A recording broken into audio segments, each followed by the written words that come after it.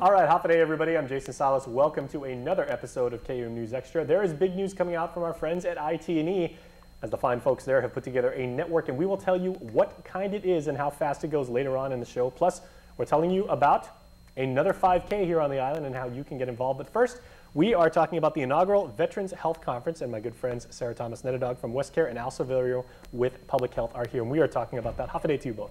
Hafa day to you too. Okay. This is a fascinating topic to me, Sarah, and we'll start with you because when people tend to think of veterans within a military context, they think of people that are, 65 and older, and they think of people that maybe served in Vietnam or the Gulf War and everything like that. But by definition, a vet can be somebody that, a 23-year-old kid that just came back from deployment. Absolutely, absolutely.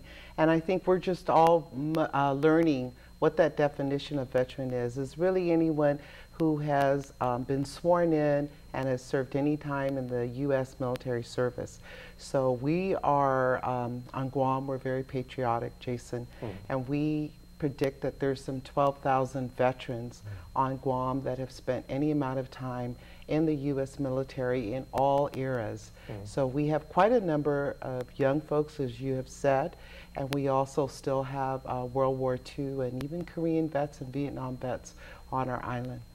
Now, Al, let's talk about, because you are from public health, let's talk about some of the health implications. And, so when we deal with veterans, you may have, some people who are dealing with, maybe injuries or afflictions that they maybe suffered during their service to the country, or it's just like staying physically fit. Is that correct? That's correct. And when we talk about veterans, they also represent one of the more underserved and underrepresented communities on the island. And we want to make sure that public health here isn't just for the community and the civilians, but also for the veterans who need our services. So there could be injuries that happen after they left, for example, and being veterans and having that status also helps us help them in addressing long-term problems such as post-traumatic stress disorder syndrome, and we can make referrals to our mental health partners and behavioral health partners as well when we do a diagnosis with them.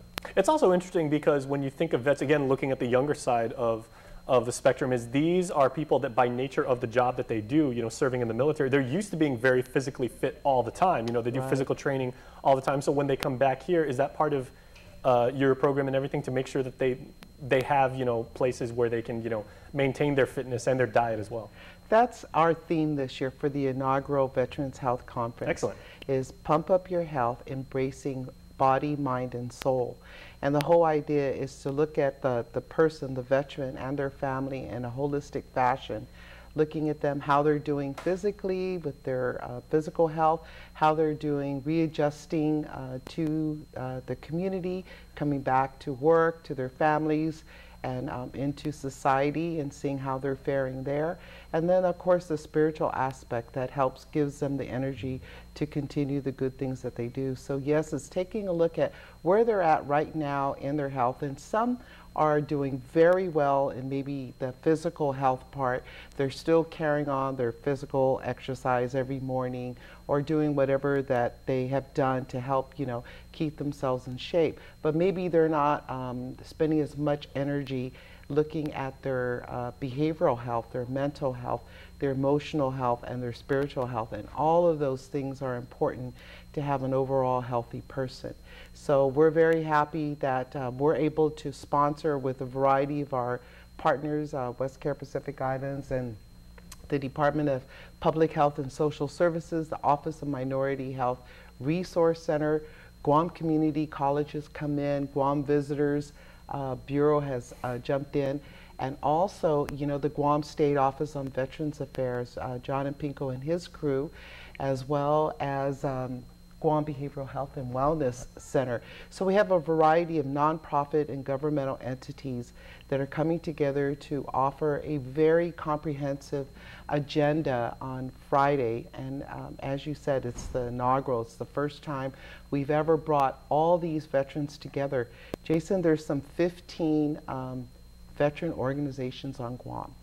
And so they've never really come together to focus on one particular thing that can help them and their members become healthier, more productive as they continue on their life's journey. So as you said, some of them are as young as their 20s, and we have some that are in their 70s and 80s. So. Well, you certainly hit on the trifecta of, you know, mind, body, and spirit. Now, last question before we go to commercial break, Al, is there's a lot that's been said about the services specifically for caring for, you know, the other side of the equation, and the older vets and the ones that maybe served 20 or 30 years, and the ones that may have suffered injuries, you know, like during combat, or, you know, just, you know, from prolonged exposure to, you know, in their service, you know, what have you.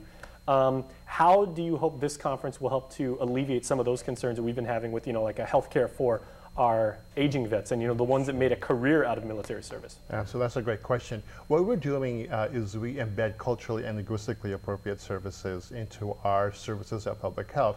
That means taking into consideration gender and age, as veterans who did not have cancer or diabetes or obesity as concerns at an earlier age now find that they may be creeping up. And there are ways to frame services that's appropriate for them so they are responsive and they engage in that. So we tailor our services for the veterans and for other people in the community who have specialized needs. So that's what we're trying to promote in this conference as well. All right, well, real quick, let's get where it's going to be and if there's any cost to attend, and is anybody able to attend?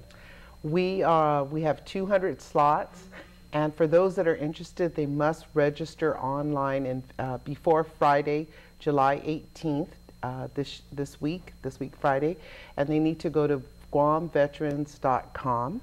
And if they have any problems registering, they can call us up at 472-0218 or 0219. That's West Care Pacific Islands, and we'll register them online. But everyone should do that. We have 200 slots available right now. And as of this morning, we had close to 100. So we're halfway there. All right. And we'd like to encourage veterans and their families, and they're going to be, I think, they're going to really enjoy the variety of presenters as well as the exhibitors that are going to be there to help promote health, as well as to advise them on the variety of benefits that are available to vets and the services that our community has to offer them. All right, very well. So that's going to be the 18th on Friday from 8 to 5 at the Westin. Thank you both. Thank you. All right, stay tuned. We are back with more show after this.